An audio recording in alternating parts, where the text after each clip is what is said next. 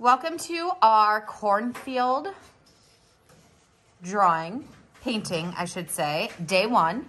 Today we are going to draw out our cornfield with multiple layers of depth, which we will talk about here in a second. And we're gonna do some just base coloring with our paints today to allow to dry for next class to color over top of. This is a really fun project. Kids really enjoy it. So without further ado, let's get started. This is an example of a finished one. Yours might look similar to this or kind of a little different.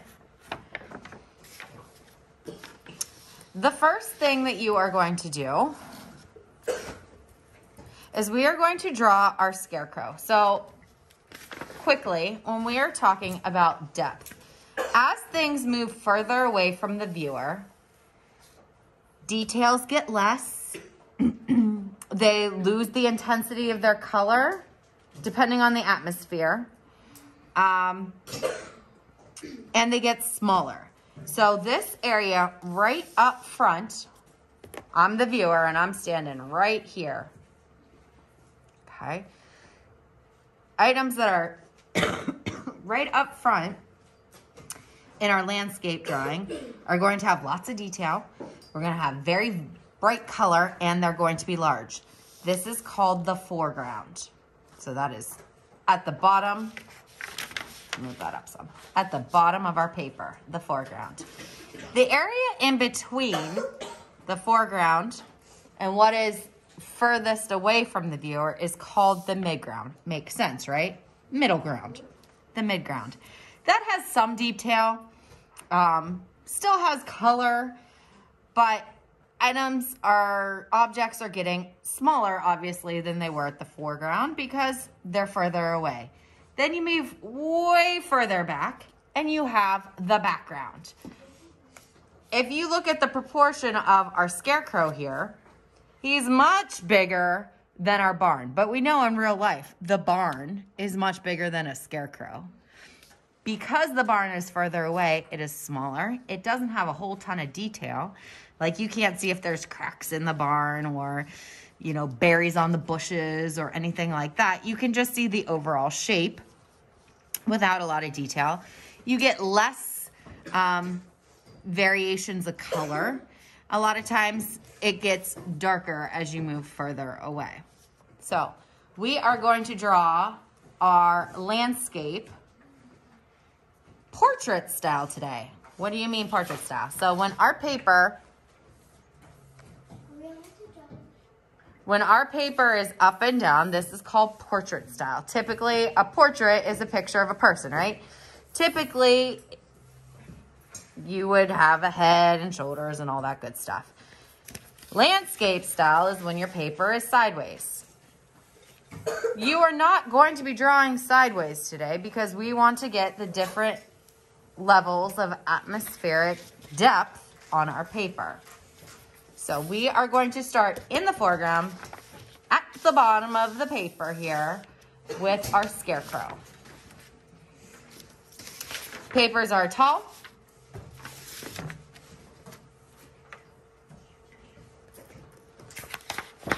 And this is as far back as my camera will go, so I'm kind of... Do you have a question? Yes, you are going to be drawing along with me. Good question. Yeah, I was just going to ask. Yep. Okay. First things first. We are going to put in our scarecrow. We don't want our scarecrow to go above mid-paper. So let's go ahead and start with the head. I'm going to do not a full circle, but like a half circle around center on my paper. It doesn't have to be smack dab in the center. It could be on this side or this side, wherever you want it. And on top of that, we are going to put a straight line for the brim of the hat. 2 lines coming up, 2 lines over, and a square on top. Square-ish, I should say, on top. Gina, go get a drink.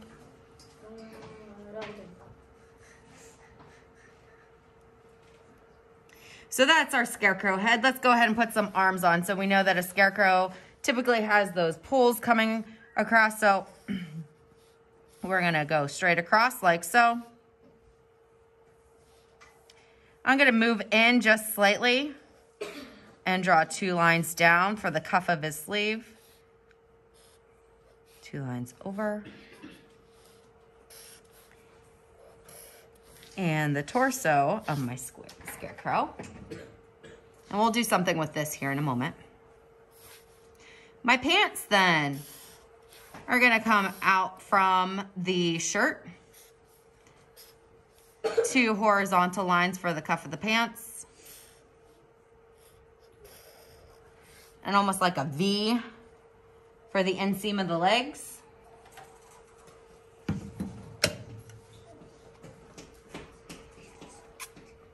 Scarecrows are typically stuffed with hay.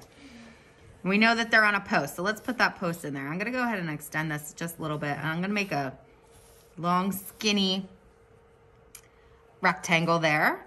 And I'm also going to make a long, skinny rectangle here because my scarecrow is gonna be posted in my cornfield. And let's stuff it with hay.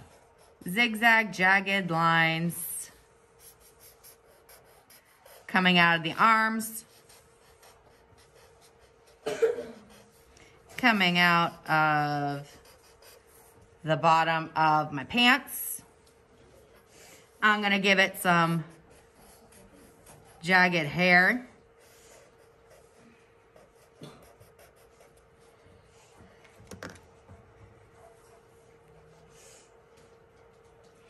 And let's put a face on this guy.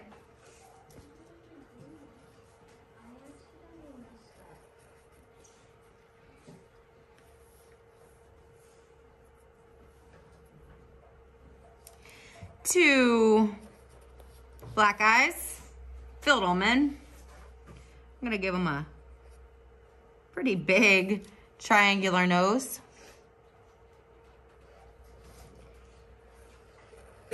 Two really big circle cheeks, a smile, whoa.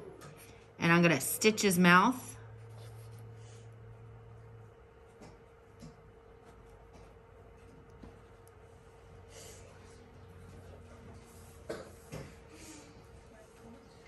And let's give some detail. Are we good over here? Okay. Let's give some detail. I'm gonna go ahead and just like put a brim on his hat. I'm gonna put a couple patches on his shirt, which is a square, and 2 lines coming out, maybe one on his pants.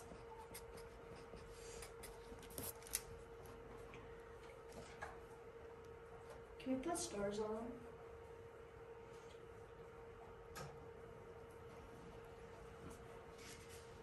All right, so we have our scarecrow right now protecting nothing. We need to put a cornfield behind him. So I'm going to do an arched curve here for my foreground. Ready? Watch first, then draw. I'm gonna pick up my marker where it crosses the scarecrow for my first foreground. And then we're going to draw this in perspective like we are looking this way. Kind of like the top of a pumpkin.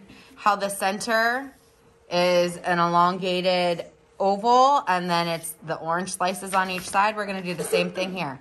So in the center, I'm gonna do my elongated oval, not cutting off, not coming to a point at the bottom because this is gonna keep flowing outward. And then I'm gonna do orange slices over here.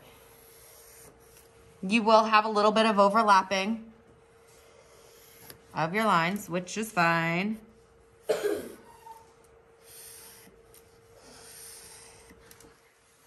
Okay. So I have my foreground.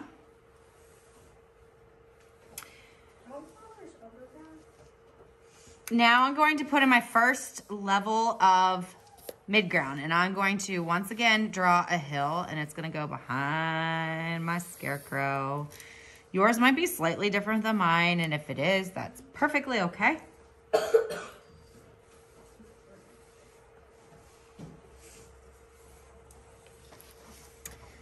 Now I'm going to go ahead and put in my next, and this is going to be kind of the hill in which the barn is on. And it's going to come down like so.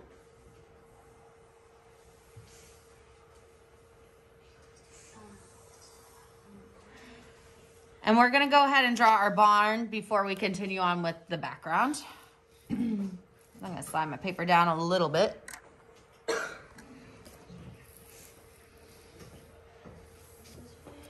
And my barn, 2 vertical lines going straight up and down.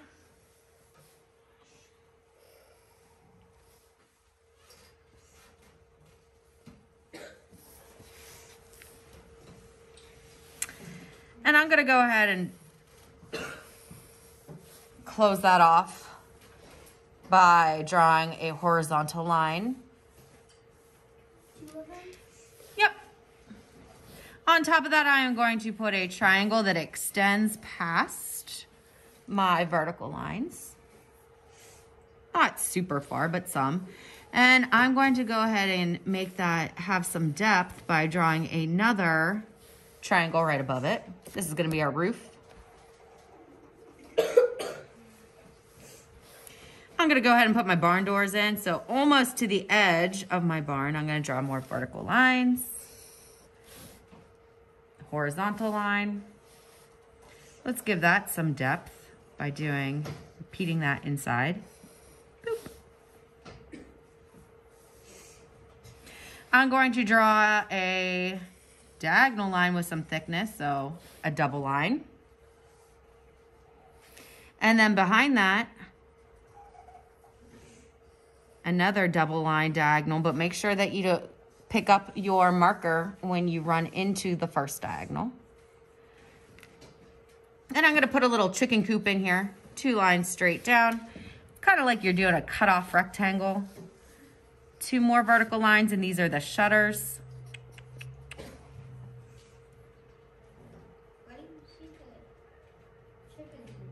Well, it's not I'm sorry, not a chicken coop. It would be like where they keep the extra hay and... Hay loft. Thank you, a hay loft. Thank you. All right, next we are going to draw the silo, which is a very long... And it doesn't hold popcorn. It doesn't hold popcorn, nope. A very long vertical line.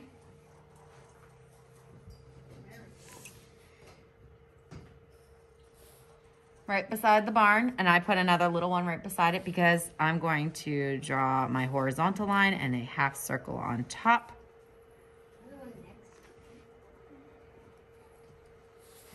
And we can do a ladder if you like. I don't want it to go all the way down, but 2 vertical lines, horizontal lines to give the impression that there is a ladder there. While we're at it, this is a fancy barn. We're going to put just some shrubs right there. And we have to have a way to get to the barn, right? So right from the outside or the inside of your barn door, you're going to draw a line off the paper. It is slightly, not a ton, but slightly thicker here than it is here.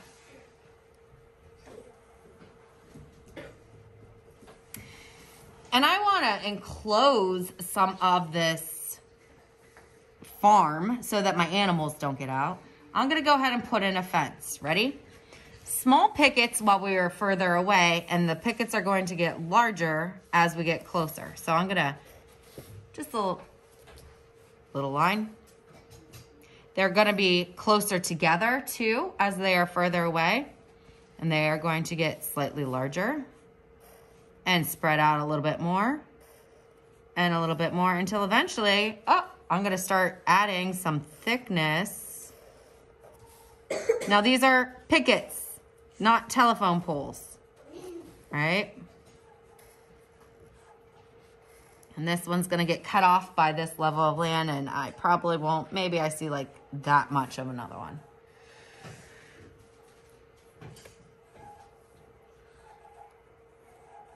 And I'm going to put in the rails between, so 2 lines connecting them. Boom, boom, boom, boom, boom, boom.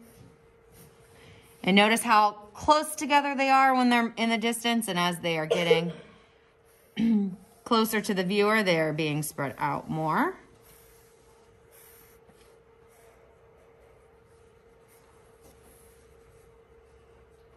We're gonna plant a crop over here, I think, but for the time being, let's finish up our background. So we have the hill that the barn is sitting on. Let's go ahead and put in our last level of field. I'm gonna go behind the barn, and this one I'm not gonna make such a hill because fields are kind of a little bit more flat. And I'm gonna come up like this. And behind that, I'm just gonna go ahead and put in the impression of trees or shrubs or bushes or something in the distance to give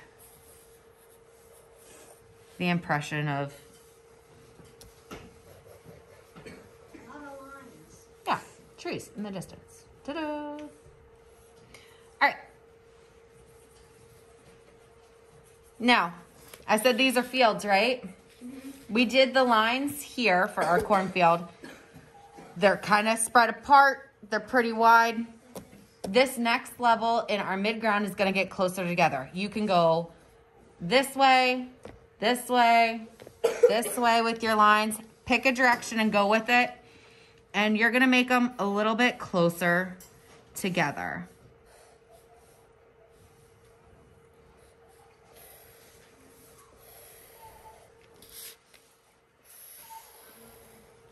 Filling that whole area.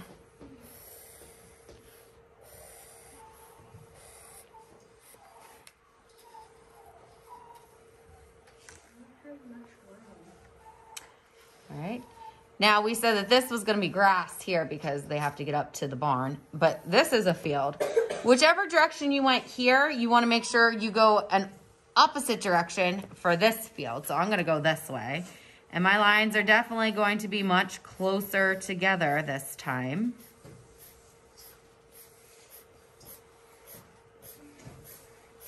And this doesn't have to be perfect. Like you notice I'm not even worried about all my lines going to the fence. I'm just kind of putting them in there. And last but not least, we said this is a field up here too, right? So really wide lines, a little bit closer together, a little bit closer together. These are going to be close. And I am not worried about them filling the whole thing. Like I drew that line all the way down here. I'm not even worried about it up there. I'm just going to...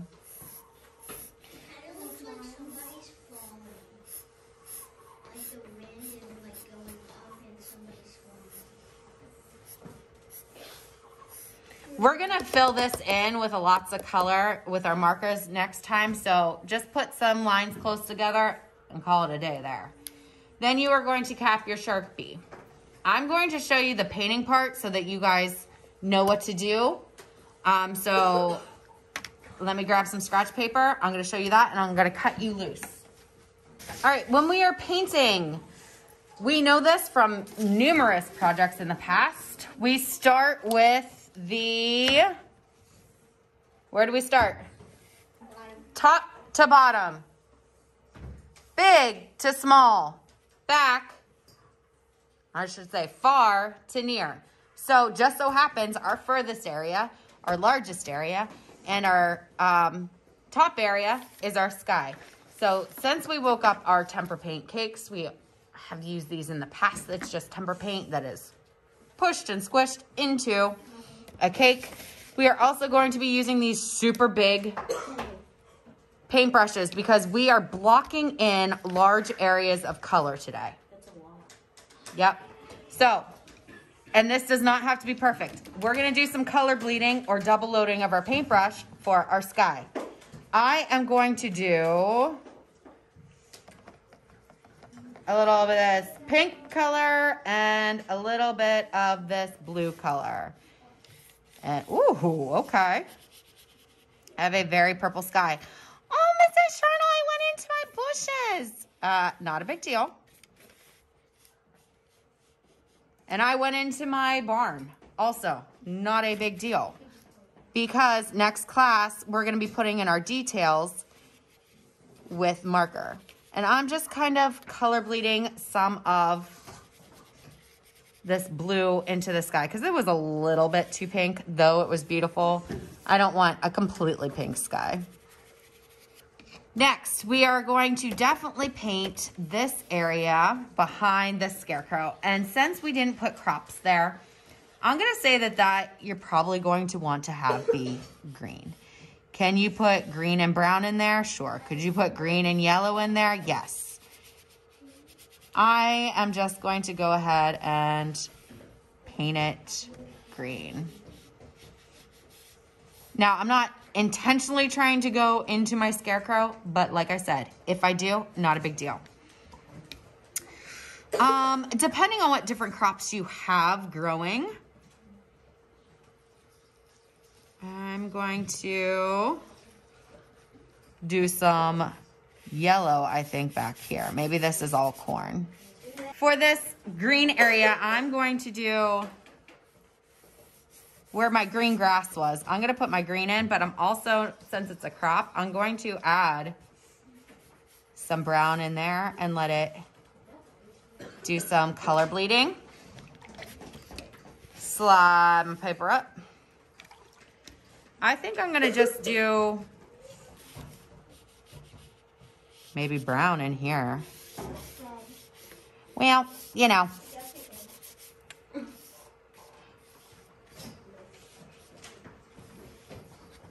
And down here, I think I'm going to do yellow. You will not be painting your scarecrow today. You will not be painting your barn. You will not be painting anything detailed. You are painting large chunks of your paper, your levels of fields, your sky. Okay. Next class, we will come in with the markers. And when we do that, it makes it really, really bright. Wow. That is bright. Yep. So when you are done with this, your water containers are going to go into sink 1. Your tempera paint cake trays are going to be laid out on counter 1. Your paintings, you're going to turn onto your scratch paper so that it's not so floppy and carry it to the drying rack and store it that way. Okay? All right.